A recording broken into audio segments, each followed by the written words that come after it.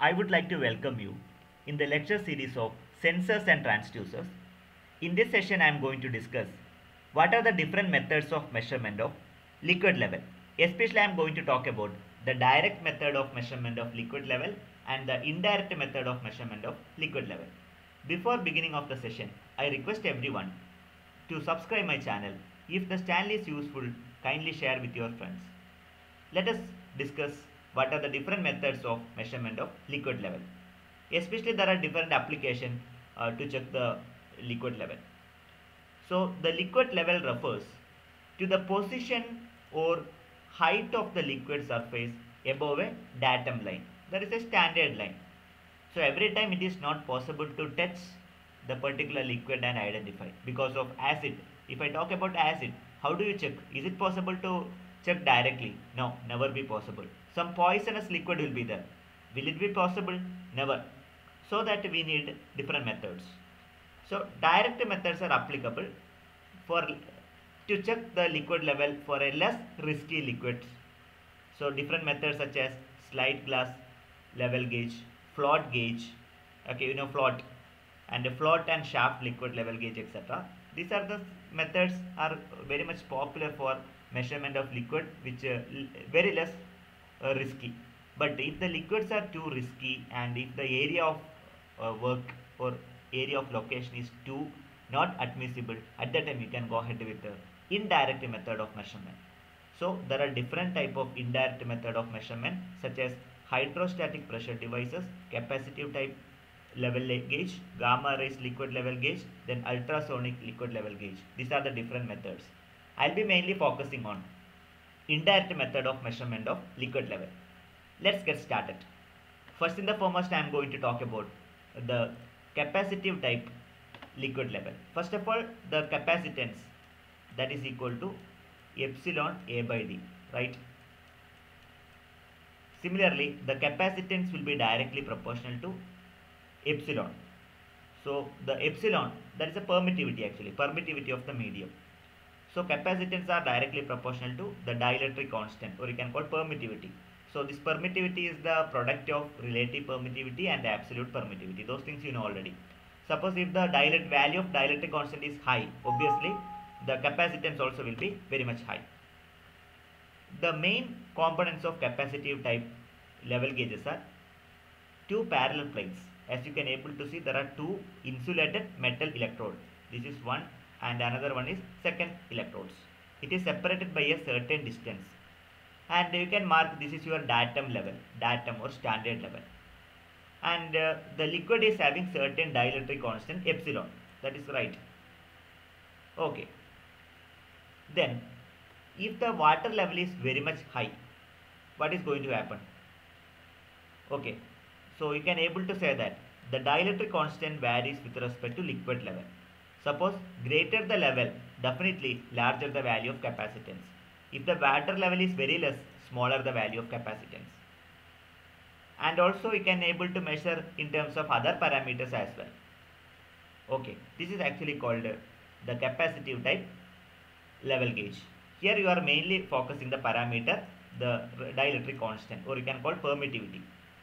So it varies with respect to dielectric constant varies with respect to the liquid level. So this is a main parameter which is taken into consideration. Then you can output can be given to the measurement circuits. Okay, that can be measured later. Thereby, the liquid level will be measured in terms of capacitance. Capacitance is an electrical quantity. The liquid level, that is a mechanical quantity. Thus, the method is satisfied. Now I am going to discuss about gamma rays liquid level. How about gamma rays liquid level? Our ultimate goal is to measure the liquid level. There is a datum. So we have the source of gamma rays. And the gamma rays will be sending through the particular liquid where I need to measure the height or datum. Okay. In the opposite side, there is a sensor. You can see the sensor. And the sensor is connected to the digital circuits, electronic circuit basically. The intensity of gamma rays will be depending on liquid level. When the tank is empty, maximum radiation will be reaches to the sensors. Suppose if the level is very much high, liquid level is high, very less amount of gamma rays will be reaching over there. So you will be getting very less amount. You will be getting the different counting. The counting will be different. Okay. So you are going to check the level of gamma rays with respect to the water level. So based on the water level, the quantity of gamma rays which is reaching at this particular area will be reduced. Okay, if the water level is high. If the water level is low, that means maximum amount of gamma rays will be reaching over there. So you will be getting from the counter. So this type of method is known as gamma rays liquid level. Here mainly you are focusing on the quantity of gamma rays reached at the receiving end side. Suppose if the water level is high, less amount of gamma rays reaches at the receiving end side.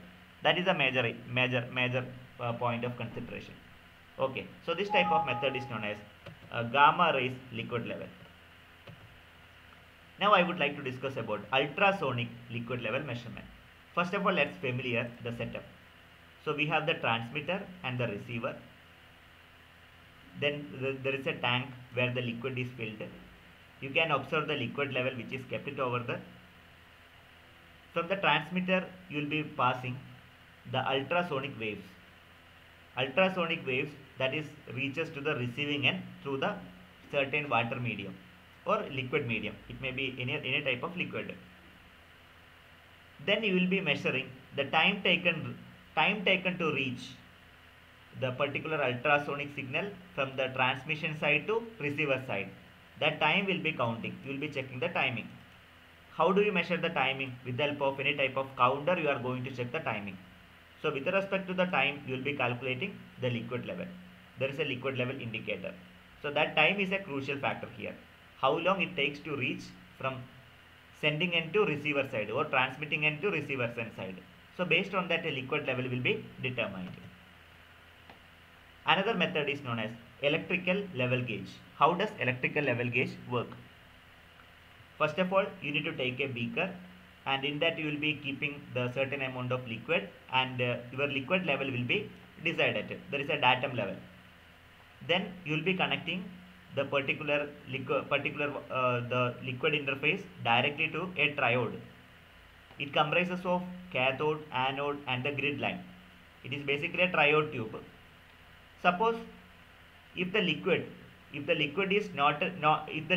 is too empty, if the liquid level is very less, we can say that circuit will not be completed.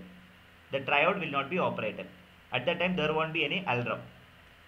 Suppose if the liquid level reaches its certain height or datum level, definitely circuit will be completed. Then the triode tube will be activated. This triode will act as a switch only here.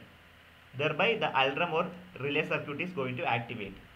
Two cases are there. Number one, no liquid. At that time the triode will not be operated because circuit will not be completed. That is the first case. Second case, if the liquid reaches its datum level, definitely the triode will activate it because it's a switch on and off. Thereby the alarm will be activated. Nowadays these triodes are replaced with transistors. Definitely it will act as a switch, say electronic switch, So this type of arrangement is known as electrical level gauge. You can make out this kind of setup as a hobby projects. You can do it for mini projects. Okay, using the BC547 transistor you can able to make out, and you can easily make out the liquid level setup. You can able to measure the liquid level. Okay, this is one of the hobby project you can able to make out. So another setup is called measurement by using laser. The full form of laser is light amplification by stimulated emission of radiation. The frequency ranges are in between 430 to 750 terahertz. There are transmitters and receiver. Through transmitter, the laser beam will be passing, and it detects the water level, and whatever the particular laser beam you have sent, that will come back to the receiver inside. So the time will be measured actually. The time required to reach the laser beam to come back to the receiver. There is a formula. Time is equal to f of d, and the time can be calculated by using the formula 2d by c. So where c is the velocity of light. So the time will be measured to check the water level.